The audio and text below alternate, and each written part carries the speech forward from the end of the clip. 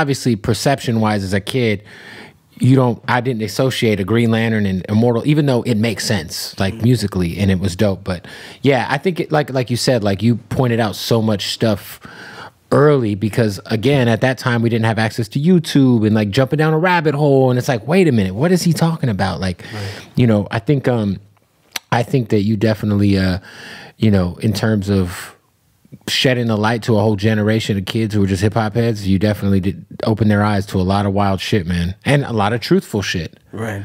And I think that even to this day, there's songs that I've written that people still ask me questions about. Like, I'm not gonna lie, Kev, even 20 years later, people ask me, is Dance with the Devil a true story? And I have to look these people right in the eye and say, sir, I am not responsible for raping or killing any women. That is absolutely crazy.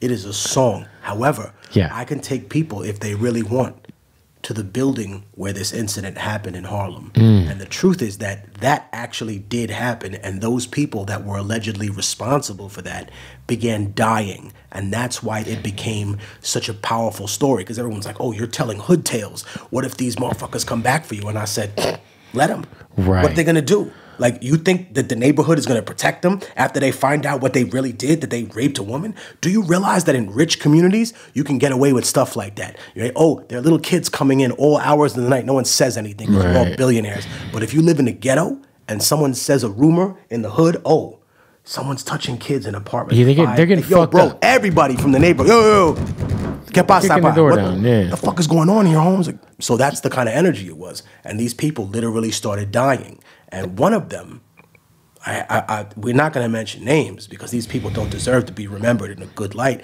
but this is a sad story. They couldn't find this man, Kev. And what I explain to people about the street is that there's no rules. Just like there's no such thing as a safe gun. You have to respect everything. I'm a big Second Amendment guy, but you have to respect the weapon. There's no such thing as a safe gun. These people were out here thinking that they could get away with a crime and that they wouldn't be found, and they murdered this man's son to get him to come to the funeral so they could kill him. Jeez. This is the type of shit that people were dealing with. That's one of your, would you say that's your most popular song? It's like one of them, right? Probably, yeah. Yeah. For people who, because there's going to be people watching this YouTube video who subscribe, who maybe are not hip to your catalog. That's fine. Give us a break. Like, for people who haven't heard Dance with the Devil, what is the premise of the record? Well, I mean, without giving the entire thing away, I would say that it's definitely a very realistic tale of what happens when people feel peer pressured to commit violence to join a gang, or when they feel like they have to overcompensate for not being as tough as everybody thinks they is, and they commit violence and do horrible things to people to try to prove something to somebody.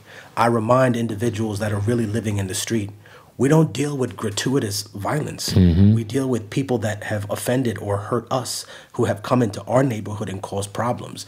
The premise of going into another neighborhood and just trying to hurt people doesn't make sense now. I mean, even if you ask the essays that run each block, they'll be like, why would I start a war for no reason?